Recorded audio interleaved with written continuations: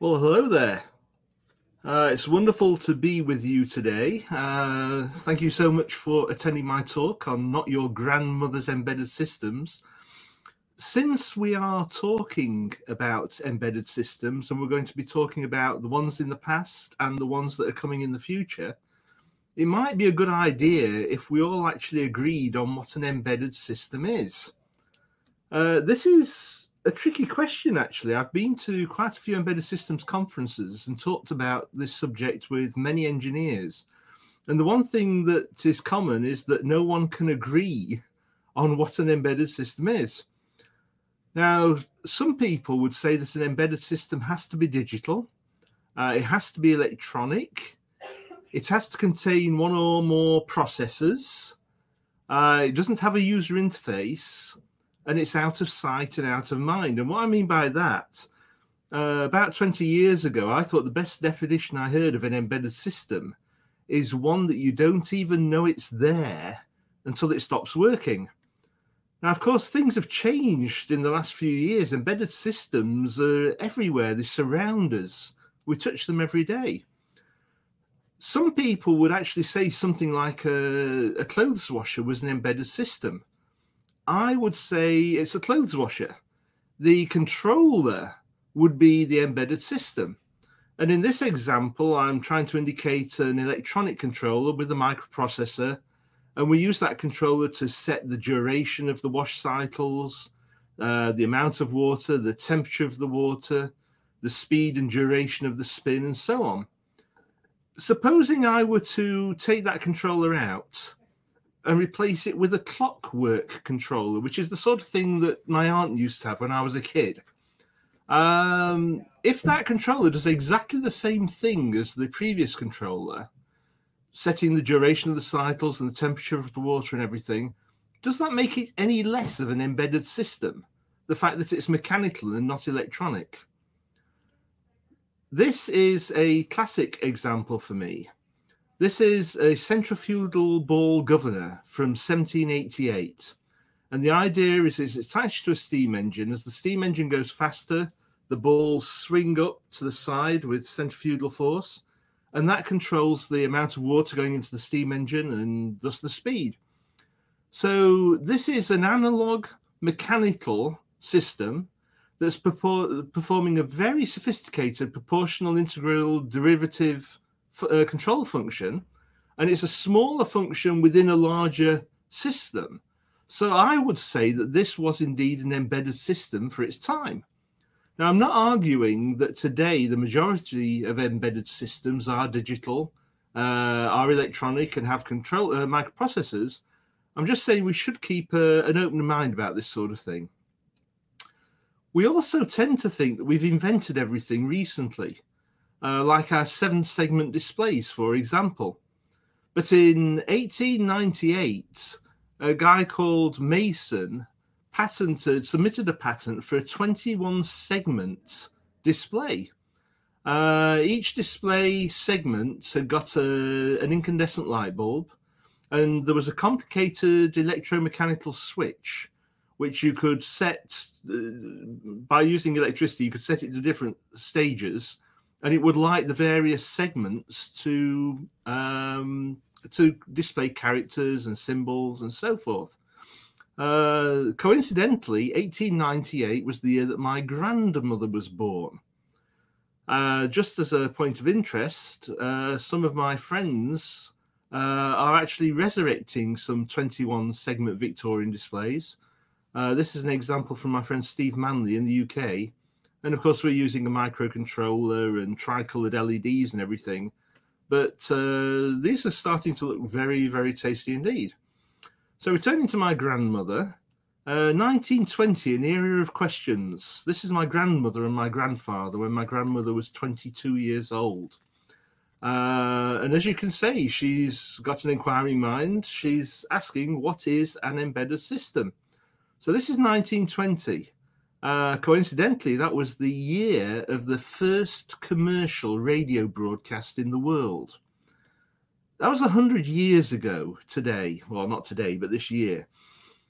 And when you say 100 years, that seems like an awfully long time ago, deep in the mists of time. But when I think about it, this was only 37 years before I was born, which brings it an awful lot closer for me when I think about it. 1948, here's a young boy seeing a television in a shop window for the very first time. This was only 9 years before I was born. And when I was a young lad of 3, 4, 5, this was the sort of television that we used to have in our house. This is the sort of telephone we had in our house in the 1960s, rotary dial, tied to the wall. I had some aunts and uncles in Canada, and we called them at Christmas, but we couldn't make a direct call. We had to go through the operator for everything apart from local calls.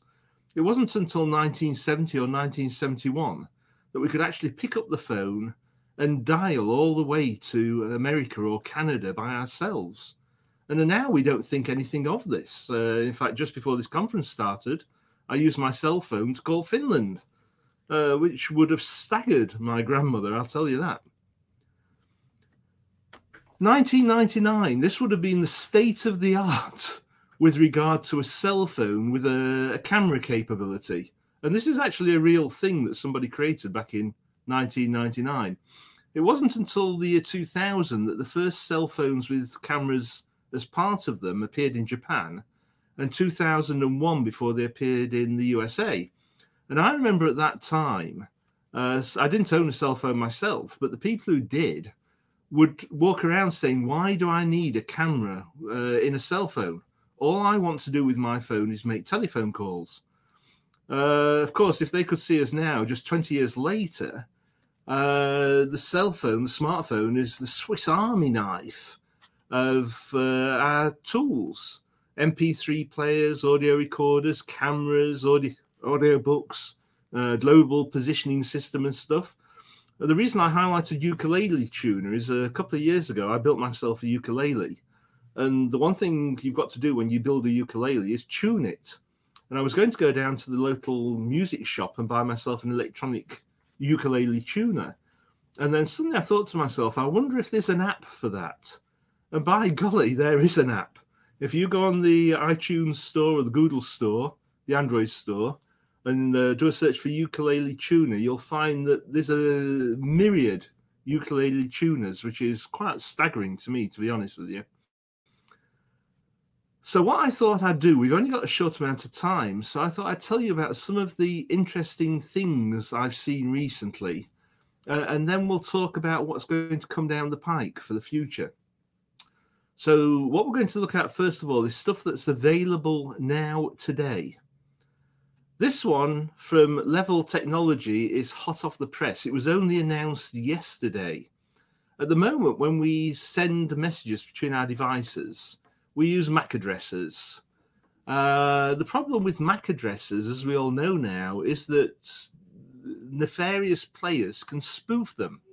So if you're in a coffee bar using Wi-Fi, somebody could spoof the coffee bar's Wi-Fi MAC address.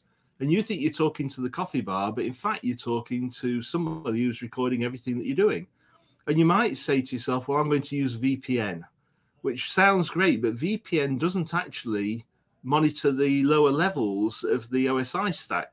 It only comes into play at about level 4. So all the data is still transparent to anyone who wants to look at it, unless you encrypt it and everything. So this company, Level, have come up with something. It's non-intrusive. You don't have to load anything onto your smartphone or your computer. It's the Wi-Fi router. Each device has got a digital signal, and this is based on all 7 layers of the OSI stack. Their software, which can be uploaded to the router overnight while you're not looking, can extract a digital fingerprint from every device that's talking to it. And every cell phone in the world, even if they're all off the same production line at the same time, they all have a slightly different fingerprint, just like our fingerprints are different. So this technology, like I say, was announced yesterday. I don't know where it's going to spread, but I can see a big future for that one. This is just a random thought for the day. Top left, a 5 megabyte hard disk drive from 1956. bottom right, a 1 terabyte micro SD card from 2020. I remember using the 1.7 or 1.4 megabyte little floppy disks, and we thought they were the bee's knees compared to what came before. Another random thought for today. These are the elements in the human body. This is all it takes to form somebody like me or you. The 5 most common elements are the ones in green: hydrogen, oxygen, because of water, of course, and so on, calcium, carbon. By comparison, these are the elements in one of today's integrated circuits. So in this context, you could say that an integrated circuit is actually more complicated than a human being. Gartner, the marketing firm, came up with something called the hype cycle, which is now pretty well known. It's for emerging technologies. We start with an innovation trigger. Then we get to the peak of inflated expectations where everyone's been talking about it, but there's nothing really there yet. And then we go downhill to the trough of disillusionment and then the slope of enlightenment and so forth. In 2014, which is only 6 years ago, artificial intelligence and machine learning weren't even a blip on the horizon. Just 1 year later, in 2015, machine learning had already crested the peak of inflated expectations. And if you look around today, 5 years later, artificial intelligence applications are everywhere. It's unbelievable. Almost every modern system has got some sort of machine learning capability. And this used to be the purview of people with size 16 brains and 4 doctorates and everything. But now it's open to everybody. This system on the left-hand side is an AI system that I created here in my office a couple of weeks ago, well, maybe a month ago. It's using a tool called NanoEdge AI Studio for Cartesium. The processor there is an ARM Cortex M0 Plus, and it's actually an Arduino little Bluetooth board. What I'm doing is using the black device is monitoring the current to a vacuum cleaner, and we learn when the vacuum cleaner, the normal signals, the blue dots, when the vacuum cleaner is empty and working as planned. The red dots are when the vacuum cleaner bag needs to be changed. NanoEdge AI Studio, you gather all the data, you press the go button, it experiments with different building blocks and comes up with the best system out of 500 million possibilities, and trains itself to this particular vacuum cleaner. And the resulting system for this particular example took 2 kilobytes of memory in my processor. And this is something I did in a day. So, wowzers. In addition to using off-the-shelf microcontrollers like, the ones based on ARM Cortex M-series processors, a load of people have now started making specialized chips for inferencing and machine learning and so on. This is one that came out just a couple of weeks ago from FlexLogic. You may know them for their embedded FPGA material that people use on SoCs. And they've taken that FPGA material and tweaked it a bit, and they've come up with their own line of InferX ICs that perform inference in a very, very fast and power-efficient manner. And like I say, they announced only a couple of weeks ago. These people, Deep Vision, announced only a couple of days ago. These are vision processors intended, vision-specific AI processors intended for use at the edge, less than 2 watts, incredibly low latency, and useful for all sorts of applications like robotics, surveillance, and so on. This is a company called Algolux. They specialize in computer vision systems, and in particular in helping other people to create their own computer vision systems. One of the things about a computer vision system, you've got the lens, you've got the sensor, you've got the image signal processing pipeline, And eventually you get to the artificial intelligence inferencing engine. The problem is that the whole pipeline has to be tuned.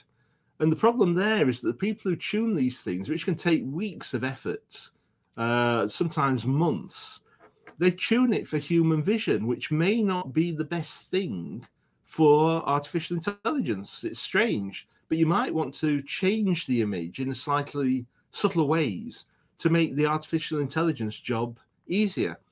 And so what algorithms do, their latest thing, they do all sorts of things, but the latest thing is this EOS embedded perception software.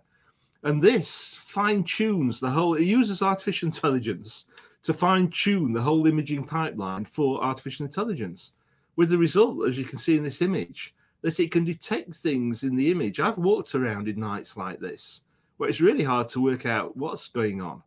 And they can spot the most minuscule things. Well worth a look at if you're in this area.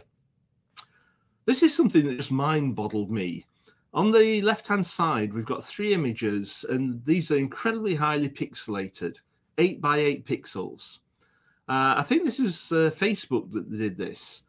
The middle images are ones that their AI system recreated based on those pixelated images on the left.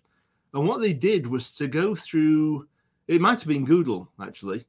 They went through millions and millions of images and looked at what sort of features in those images would create this sort of pixelated pattern on the left. And so they backward inferred what the person would look like. And the image on the right, so this is still pixelated. I mean, it's probably 128 pixels for the middle image. The one on the right is the photo of the real person. And this just staggers me how close they got from that original pixelated image. And it makes you think about surveillance cameras with a really blurred image in the future. They may be able to look at that blurred image and still pull out an image of a real person. This is something I saw a couple of years ago, actually, a prototype for smart glasses. Obviously, this isn't something you'd like to wear in public, but it's a prototype. And the thing is, these are auto-focusing. They're looking at the lenses in your eye. They can tell what you're looking at and whether it's in focus or not, and they can correct themselves. So whatever you look at, I'm short-sighted. So if I look down here or if I look up here, things are in different focuses. With these glasses, whatever I'm looking at, it will always be in focus. And I can imagine tying that into like an augmented reality headset or something. Until recently, I'd actually thought that we already had MEMS speakers, because you see MEMS bandied around all the time. But it turns out that even MEMS speakers until recently actually had some, it was a mix of MEMS and discrete parts, and they had to be selected and connected together by hand. Just a few weeks ago, XMEMS announced the world's first monolithic MEMS speaker.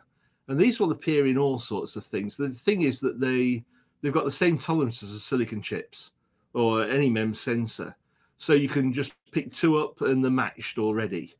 So these will find their way into earbuds and headphones and all sorts of things. And again, think earbuds or headphones on virtual reality systems. This is a company called Scyware.com. The watch and the smartphone are there just for comparison. The device of interest is ringed in the red ring. These people make material sensors. This uses near infrared, and it can detect what's in a material. So all they do is make the chip and then sell it to people to make devices with, like soil samplers or food samplers. But you can imagine that in the not too distant future being embedded in a wristwatch, shrunk down a bit further, embedded in a wristwatch or in a smartphone. And when you go out for a meal in a restaurant, just holding your smartphone or your watch over the plate of food, and you've already told it that you're allergic to seafood and peanuts, for example. You don't need it to tell you about things that you're not allergic to, and it tells you, this dish has got peanuts in, it's got gluten in.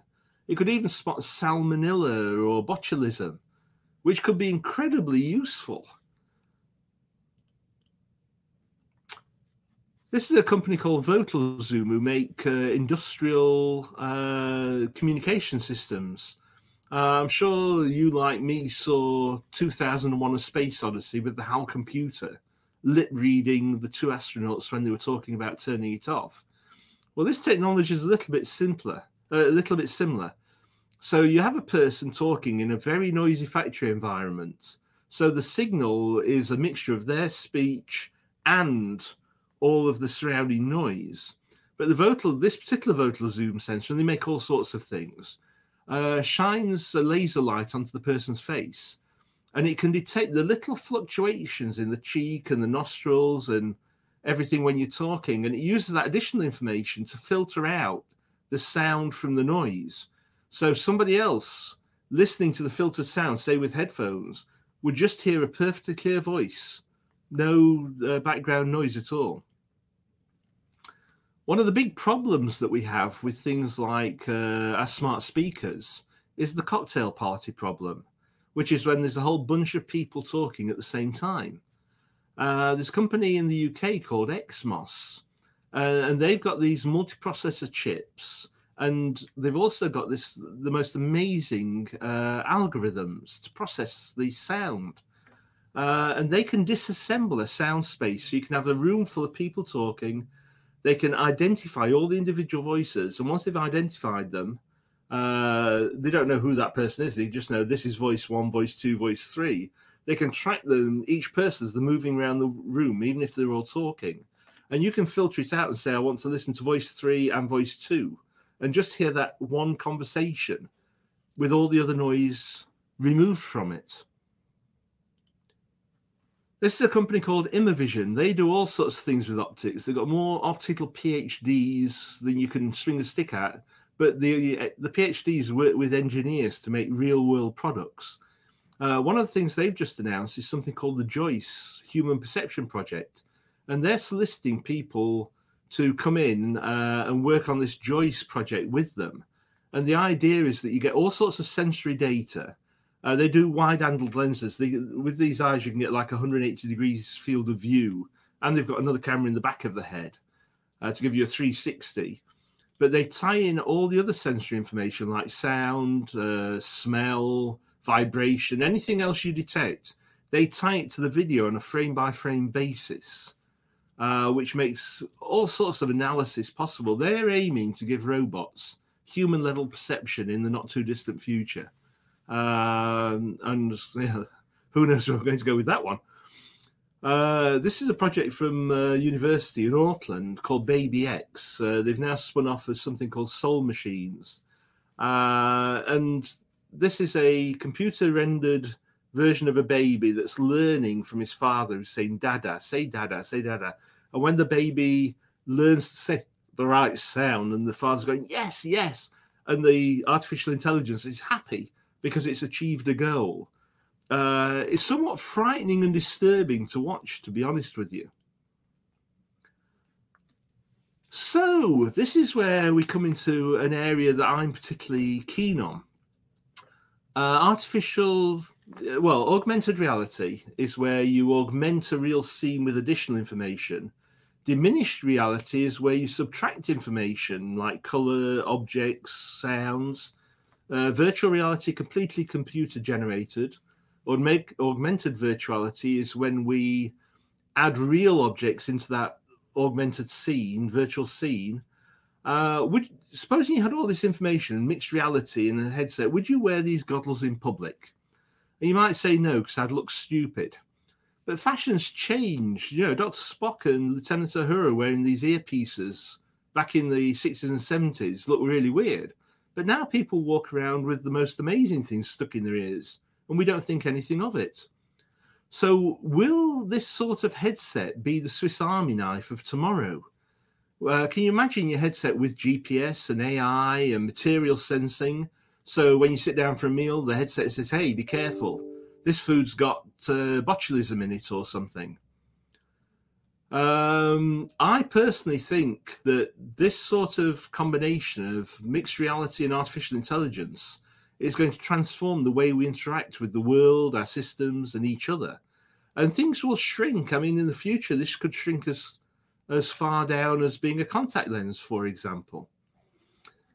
My mother didn't get electricity in her house when she was a little girl till about 1943.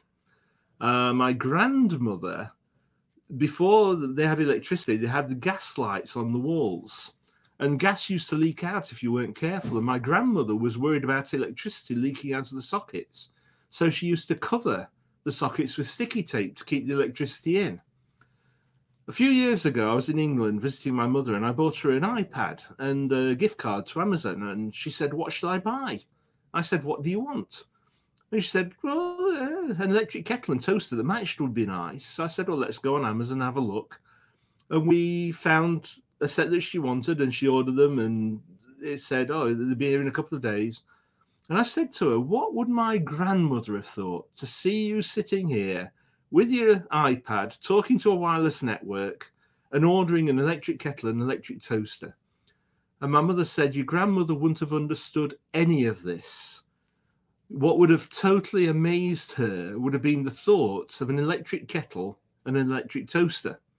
So these would have been the peak, the pinnacle of embedded systems as far as my grandmother was concerned.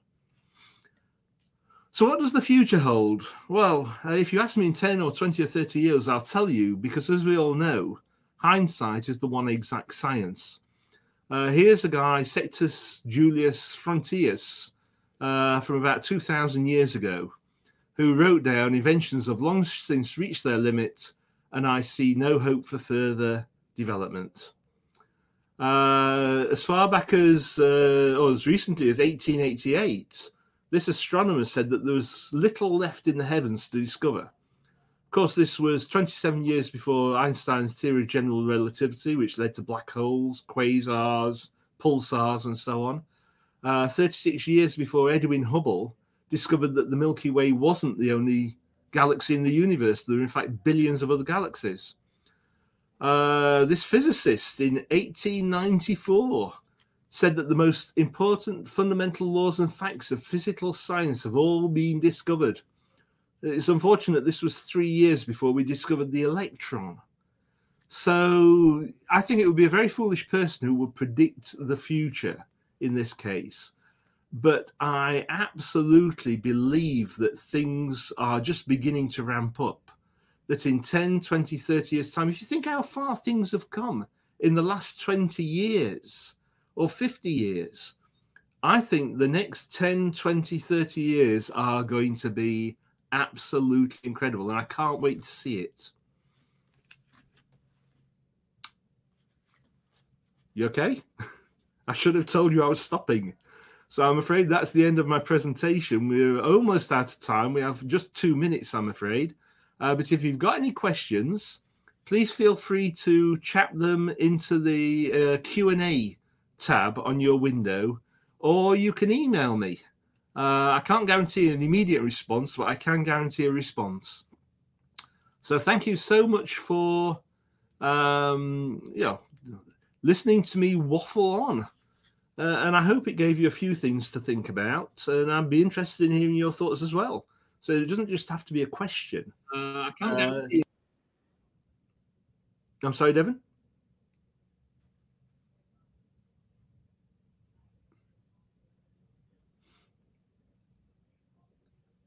I'm not sure if we're out of time. I thought I heard somebody talking to me. Oh, I'll type back.